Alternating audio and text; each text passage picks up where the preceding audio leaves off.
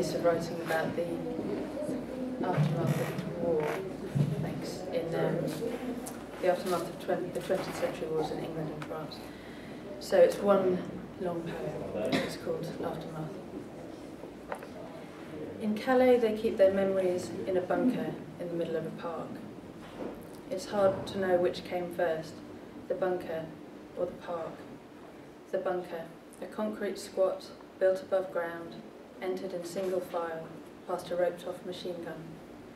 Or the park, tidy lawns, concentric circles, scattered bodies of homeless migrants asleep on the grass.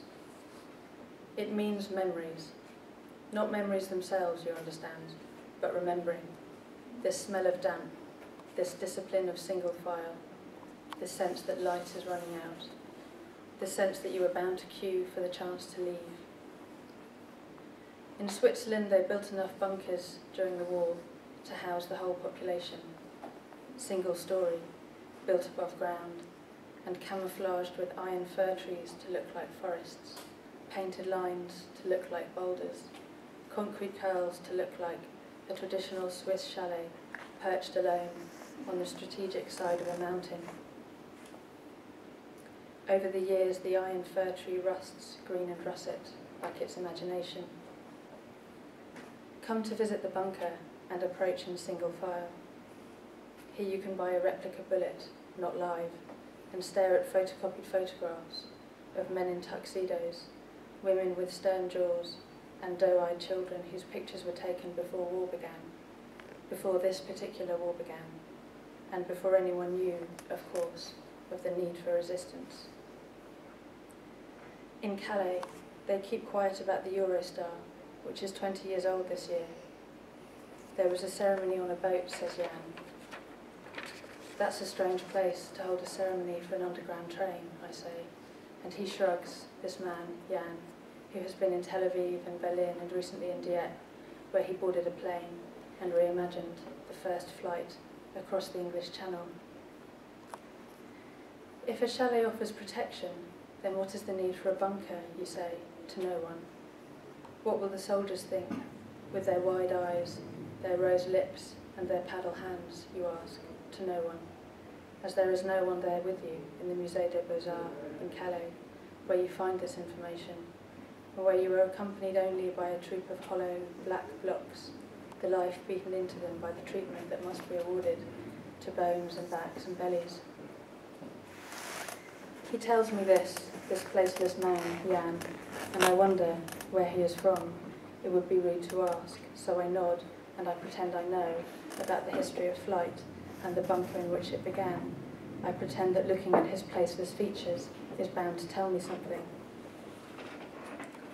In Calais, they keep their mannequins in perspex boxes and they furnish them with the same feline faces, the same painted eyelashes, the same rose-kissed lips, the same jaunty hips, the same moulded hands raised slightly as if they might greet you with their drawn-on fingers.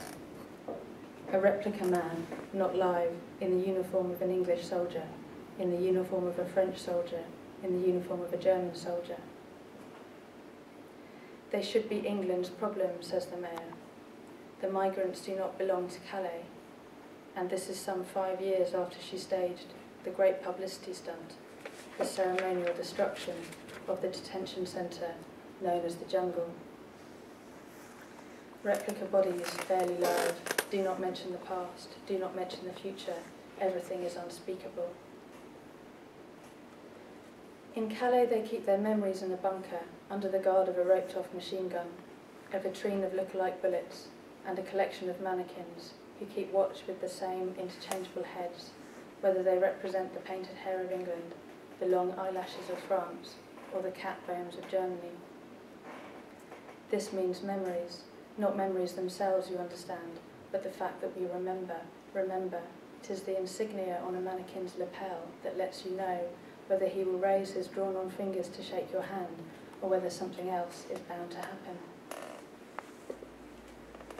In Calais, they keep their memories in a bunker in the middle of a park, and they keep their butcher's blocks in the Musée des Beaux-Arts, scores of years of pounding fists and knives, scoring cuts and bones and backs and bellies.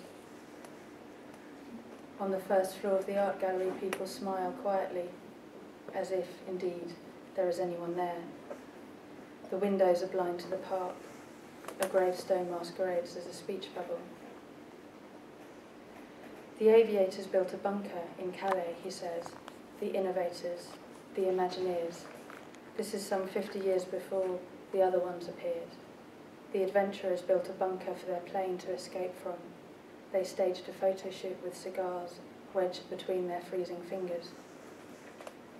In Calais, they keep their butcher's blocks in the art gallery, and they keep their migrants in the park, on street corners and on benches looking out to sea and to the great colossal ferries that roll in and out, gasping to each other in the breathless bovine songs of the ocean.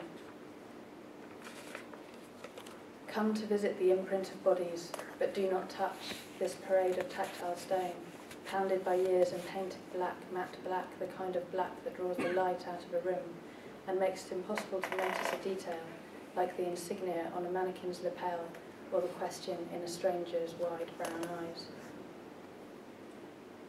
And years later the first bunker was repurposed, says Jan, as a kind of prison. They called it the jungle. Yes, that is a racist term.